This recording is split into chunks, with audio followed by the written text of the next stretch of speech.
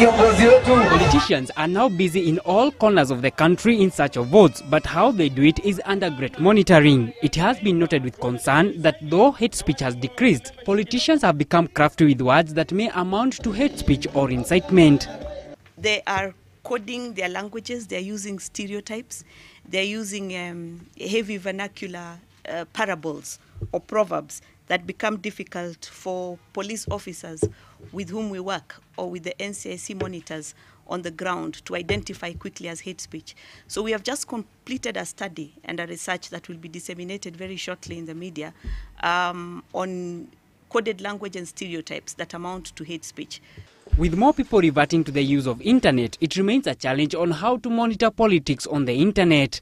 When people's speeches border on incitement but do not amount to ethnic contempt or do not amount to hate speech, what we have done is that we have sent them cessation notices. We have copied the information to the police so that these people are kept on an increased radar.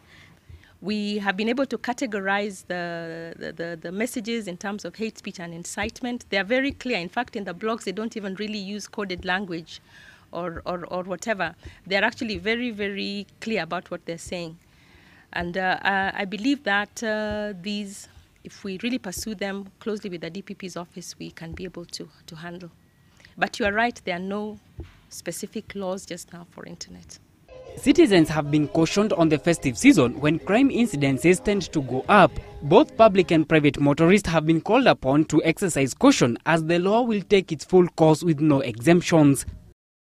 We will also have many officers deployed in the urban centers to ensure that the security, especially of the premises that will be left vacant.